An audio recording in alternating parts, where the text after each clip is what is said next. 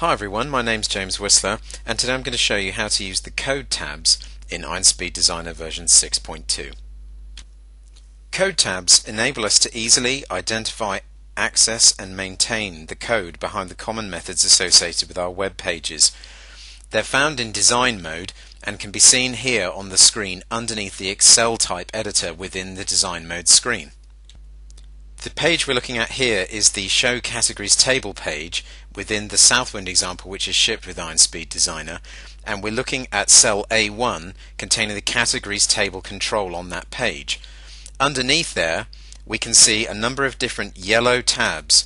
These are the code tabs associated with the categories table control as it runs on the Show Categories table ASPX page, and by clicking on any of these tabs I can see the code that runs for each of the methods associated with that control.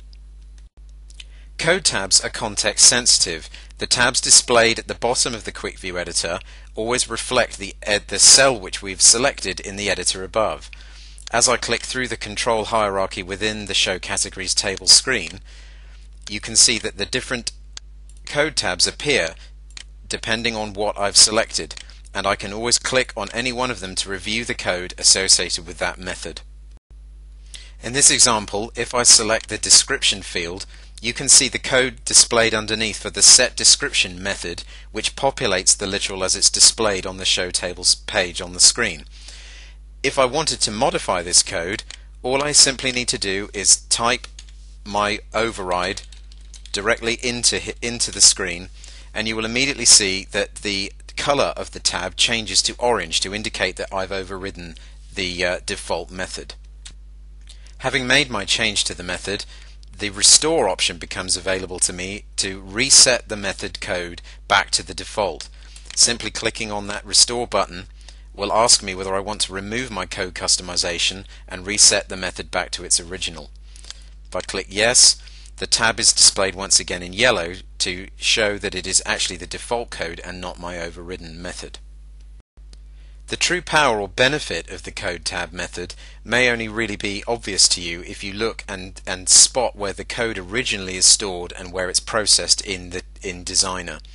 If we look up here to the Controls VB tab here, this is now showing me all of the control code behind this screen, and I can go to the base table control row, and in there I can find the set description VB code, which is displayed under here. That's what I would have to do to attempt to find that code in the old method without the code tabs, and to override it I would have to select all of this code from section 2, copy it,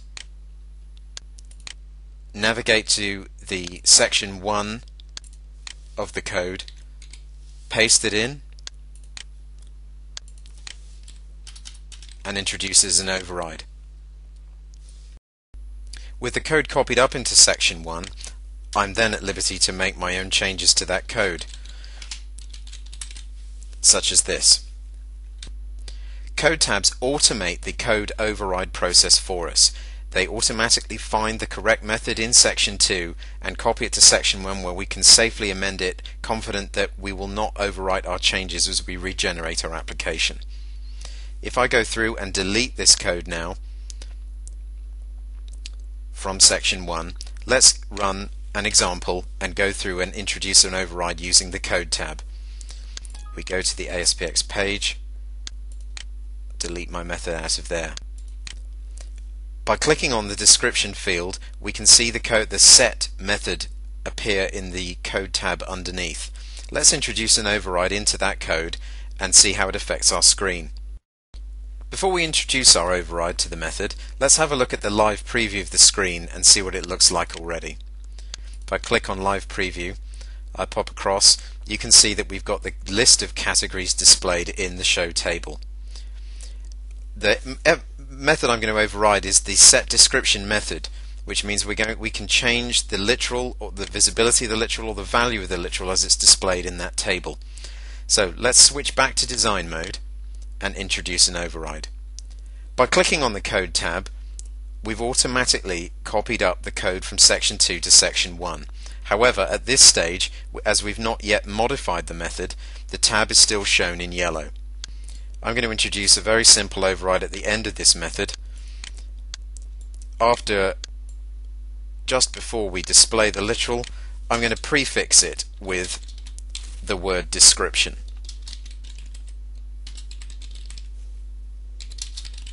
Introducing the override is as simple as this.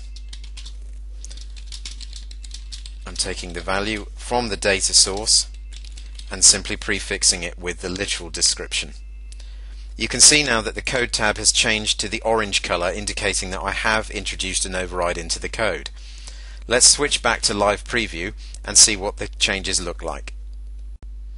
If we now click across to the live preview again, we should now see that the literal for the description is prefixed with the word description, as I've selected it and edited it in the code. Going back to design mode, you can see quickly that by selecting the different elements or cells within the editor, you can very easily identify which methods have been overridden simply by identifying the color of the code tab.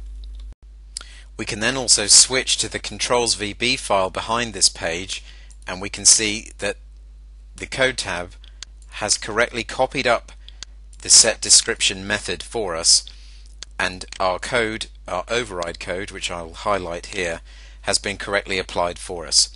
If I switch back to design mode, to remove that override is as simple as clicking the restore button, and Designer will prompt us to make sure that we do want to remove that override, which I will then do, and it pops back to yellow.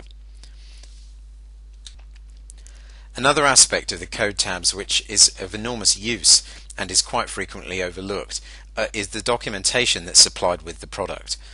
Looking in the set method code tab here for the description field, we click on the document setting, and we're then presented with an extensive array of documentation about that method, how it's used, and how we can override it. In addition to that, Designer actually performs overrides within that documentation to make it relevant to the field that we're looking at. Let me show you that if I click on the category name description, or the category name field rather, I can then see that all of the documentation relating to that method is now changed to make it specific to the page that I'm looking at and the specific field that I'm looking at. So we've looked at code tabs and where they're found within the product, how we can identify whether overrides have been applied, and how they make the process of making simple overrides to common methods dramatically more simple. I hope that you found this introduction useful and that it will help you to introduce overrides into your own code via the code tabs. Thanks for watching.